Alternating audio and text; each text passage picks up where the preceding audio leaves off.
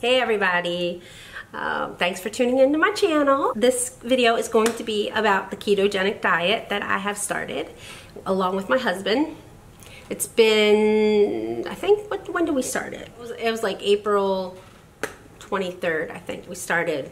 And I've lost 22 pounds, which is incredible. Like, I can't even, it's like blowing my mind right now.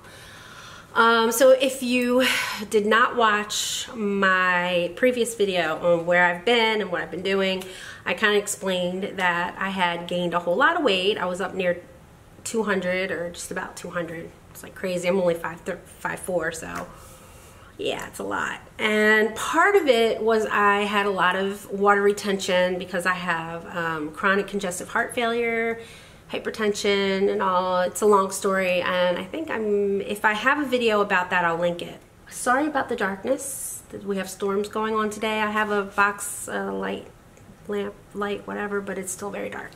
Anyway, keto. So if you guys are not familiar with keto, it is short for the ketogenic diet, or I consider it like ketogenic lifestyle because it's a lifestyle change. I don't like to think of it like a lot of people are like, oh, it's a crash diet, you're gonna gain all your weight back. Well, I'm in this for the long haul. And I never thought I would ever say that about a diet because I was so addicted to carbs and sugar and all of that stuff. I mean, that was most of my diet, like carbs and sugar. I just grazed on it all day long. Pringles and bread. I mean, it's crazy. Pretzels all day long. And because of this heart condition, whatever it is, I gained a lot of water weight because with congestive heart failure, you can't really process salt, and you just retain a lot of water, and I was retaining a lot. And I just had a lot of inflammation because sugar and carbs, glucose, it causes terrible inflammation in your body. I have fibromyalgia, I have arthritis, and all of these like autoimmune things. And the worst thing you can do to your body is eat carbs and sugar. I mean, the worst, especially when you have those conditions. And I was just miserable. I felt terrible every day. I didn't want to get out of bed. I was so swollen all the time. It was just horrible, guys. I mean, and yeah, I mean, I didn't like the way I looked, but it was more than that. It was the way I felt. I felt terrible and moody and cranky and you name it. It was bad. So we started this, and the first few days, I'm gonna tell you, it was rough. I mean, you go through what's called the keto flu, and it was rough, especially if your main diet consists of carbs and sugar, and you stop cold turkey and you do this diet, you're gonna feel it, and we felt it, and it was like you're just exhausted, and you get headaches, and you feel nauseous, and it was pretty bad. But you know what? After a few days, you feel wonderful. I mean, it's just, it lifts, you can think clear, you can sleep. I don't know. It was just amazing. And so if you don't know what the difference is with the ketogenic diet and with the standard American diet, with keto, you burn fat in the form of ketones. So instead of, with the standard American diet, you burn glucose, sugar, glucose as fuel. And your body goes up and down all day long with your insulin and glucose level. And you get really, really hungry, and then you eat, and it drops, and you go up, and you go down, and it's constant. You feel hungry all the time. With keto, you get into ketosis, and you burn ketones, which is fat, and your stored fat and your dietary fat. And your insulin is glucose and insulin is lower, and you're very, consistent instead of up and down and up and down. So you don't feel that extreme hunger, you never get hangry. And I always forget to mention this, but we're also doing intermittent fasting. And intermittent fasting is basically just going, you know, whatever amount of hours you set as your intermittent fasting. We're doing 16, so we eat 8, fast for 16. So we stop eating at 8 o'clock at night, and then we eat our next meal at noon the next day. In that time, we have what's called bulletproof coffee, and that helps make you feel full. And it's basically just, we do the coffee, we use heavy whipping cream, 2 tablespoons of heavy whipping cream, and MCT oil powder, vanilla flavors, delicious. I'll link below some of these products that I mentioned, but the MCT oil is wonderful. It really helps you burn fat. And it helps you stay full. And it does not break your fast, so you can drink that during your fast. All right, so then when we do eat, we eat things like rotisserie chicken, you know, chicken thighs, and you always want to get, like, your animal meats, you want to get them with the fat, with as much fat, because you want to get the animal fat, basically. Chicken salad, so Duke's mayonnaise. Oh my goodness, you're not lacking anything with this diet. And of course, green leafy vegetables, it's very important. We, you know, do spinach, we do broccoli, cauliflower, you know, lettuce, whatever. And you can have burgers. We have burgers with lettuce instead of a bun. You know, pickles, I don't know, lots of butter. But anytime you do like your animal meats, your butters, any kind of like dairy, whatever, you want to do the grass-fed, you know, farm-raised, grass-fed, eggs, lots of eggs. So you just, and then sweets. I mean, I make fat bombs, which are like, I have these fat bombs now that are delicious. It's like almond butter and unsweetened cocoa, and you can use stevia, monk fruit, anything like erythritol to sweeten whatever you're making. Just don't use sugar. And there's certain sweeteners that you want to stay away from, you know, aspartame and all that stuff. You can have the dark chocolate, like my husband and I will have a square of dark chocolate at night. It just, if you have any craving for sweets whatsoever, it takes it away. There's Lily's chocolate, which is amazing. It's sweetened with stevia and it's delicious. And it doesn't affect your insulin levels.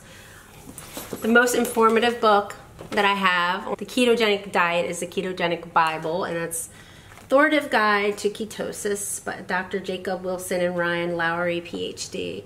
So this is pretty comprehensive and scientific. So, you know, if you like to read those kind of things, that's a very good book. And we have The Everyday Ketogenic Kitchen by Carolyn Ketchum. Very good recipes in there. And then I love these guys. These guys are awesome. Keto Made Easy by Keto Connect. I love these guys. Mega and Matt. They're amazing. If you don't follow them, you need to be following them. And there's people you can follow online, like Dr. Ken Berry. Oh boy, there's so many. There's so many. I'm going to link as many as I can think of that you can, you know, really good resources. And what else? We just started going to the gym. We wanted to give our bodies time to kind of adjust to the diet, and but you can exercise on keto, of course. I mean, you should exercise. When you go out, like, you know how sometimes you do a diet and you go out to a restaurant, you're just like, oh, I don't know what I can eat, you don't know what's in it. There are pretty safe things that you can eat in restaurants, like usually any kind of burger, but just take the bun off. And you kind of get to know like what condiments you can eat and stuff like that. And then there's lots of resources online, like eating out when you're in keto, like keto guide to restaurants or whatever. And it gives you a breakdown of what you can eat. And I don't know, you never feel like you're deprived, ever. Like I don't, and my husband doesn't. And my whole relationship with food has changed. Before this, I have always had this mindset, like, I'd rather just take a pill to get the food, like take a food pill and be done with it. I don't like thinking about food. I never liked preparing it. I'm just like, ugh, I don't care. Just give me a Pop-Tart, I'm good. You know, I was never a foodie. I could care less about restaurants, and, you know, I was like, okay, it's food, whatever. You know, it wasn't a big deal. But now something has changed, and I really appreciate food a lot more. It's really hard to put it to words, but just to like, you appreciate the food that you eat, and I take time to prepare it, and I enjoy preparing it now.